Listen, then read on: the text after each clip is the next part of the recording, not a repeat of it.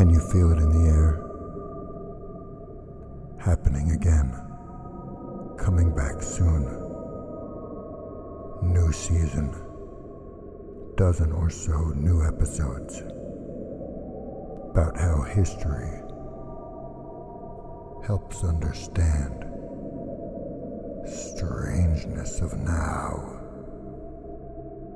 Here's a preview of the upcoming season.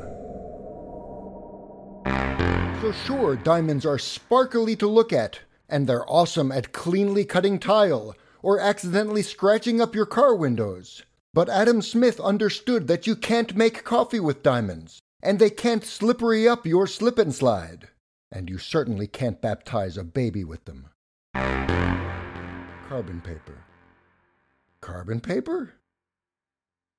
Yes, carbon paper. Thomas Jefferson would have swallowed his own elbow for a couple of packs of carbon paper. At this point, savvy listeners will probably be wondering, why on earth are we walking on a pie crust? The answer has to do with that ziggurat we were just talking about, and with the Industrial Revolution. Casually throw the word usufruct into a conversation today at lunch.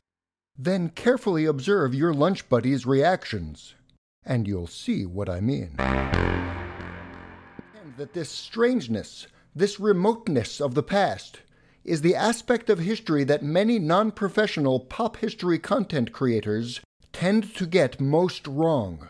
Trained academic historians understand that much of what feels intuitively normal about the past is not, in fact, normal at all. Not to be confused with the 100 Years' War, which lasted 116 years, the 30 Years' War lasted exactly 30 years, from 1618 to 1648, and was therefore much less confusing to future history students.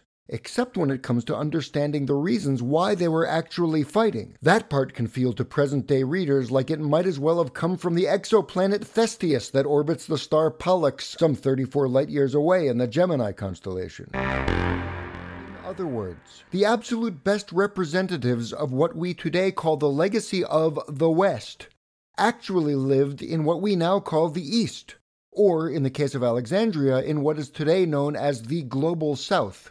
So how do we explain all of this geographical confusion? Did all of these self-proclaimed Westerners manage to simultaneously turn off their location services on their metaphorical phones? Or is there something else going on here? Yet perhaps the most important inventions and discoveries of that period aren't about those cool museum pieces at all. One of the main lessons of Döbereiner's lamp may well be that there's a whole field of gassy history just waiting to be written. All of which means that before you start getting all internet angry and joyfully leaping onto the nearest social media pig pile, it's worth realizing that these two labels, which seem at first to be opposites, mean nearly the same thing.